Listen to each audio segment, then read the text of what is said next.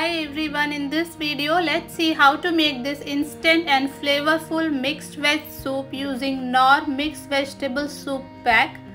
40 gram pack, MRP is 60 rupees. So let's start making it.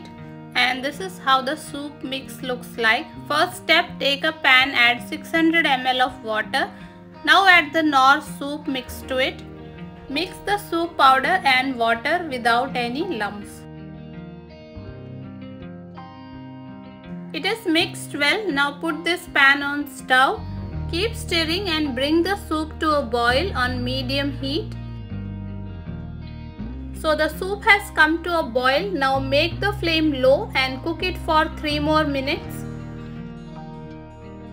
Finally, after 3 minutes, our Knorr veg soup is ready to serve. Transfer it to a serving bowl and garnish with some chopped carrots, capsicum and coriander leaves. Here it is, our tasty and easy mixed veg soup from Knorr. Hope you like the video. Thanks for watching.